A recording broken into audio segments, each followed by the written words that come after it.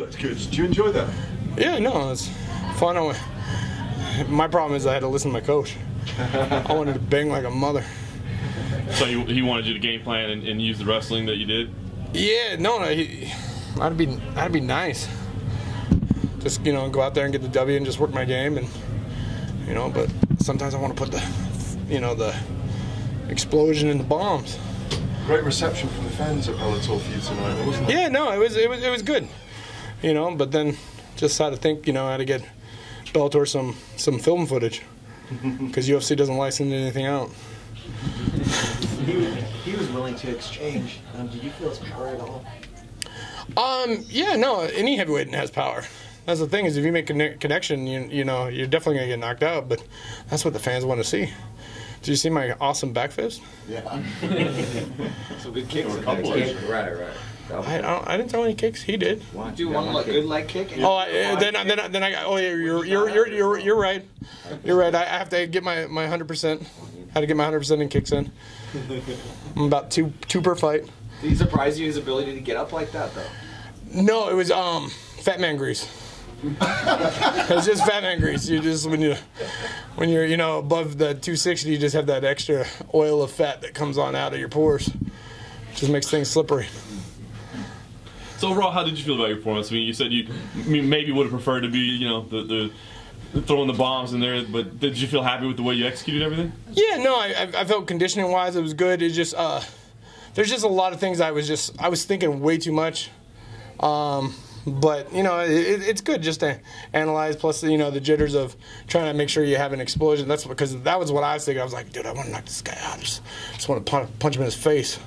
And then my coach over here is like, just punch him in the engine. Brother Freed's like, punch him in the engine, punch him in the engine. And of course that worked, but I like to take the oil out of the engine and just have it seize. What is the feeling as far as the fight itself? I mean, you fought obviously on the biggest stage everywhere, all over the world, a bunch of different organizations. But I mean, did it feel any different tonight? Was it unique? What did it feel like? I think the only difference is I didn't realize the Bellator cage was that small. I got to ask and see if there's two different cages, because that was like the UFC one where it's like we're gonna fight tonight versus the other one where everybody can run. Did you feel like round 3 might have been, you know, the fight was up for grabs in round 3? Did you feel like round 1 was close? I mean, I didn't think any of the rounds were close. Did you? I thought round 1 was sort of close. No. I mean, What fight were you watching? I didn't expect the 30-26. Is it because he got up swinging? You gotta make contact to count. Like, that's one thing I love about boxing. Round 1. Well, yeah, but that's why I like boxing. Because boxing, they don't count the ones that don't actually hit you in your face. Like, the ones I have on my face are the ones where I was on top and he's just back fisting me, and I'm just like, oh, go ahead, and there's scratches. Just on volume, though, and then he was able to get volume of punching like this and hitting nothing. I thought you won the fight. Don't get mad at me. I'm just trying to understand the mindset. That's what I saw. I thought a close round 1. Next. You picked up a Fedor bobblehead tonight? I did. Did you have to show up early and get that? It was only the first 5. No, I actually found it in the medical room.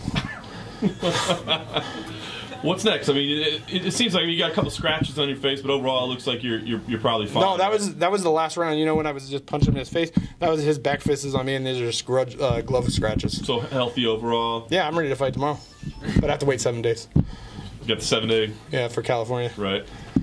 Is Fedor the guy that's on your radar? No, I'm gonna go back to the gym, talk to Brother Fareed, and see what I did right and what I did wrong. I felt like I did a lot of wrong stuff, but overall, I mean, a W is a W, as he would say, but, you know, it is what it is. Do you get nerves at your age and with your experience when you come to a new organisation like this? Yeah, that's more like Tourette's or the shakes.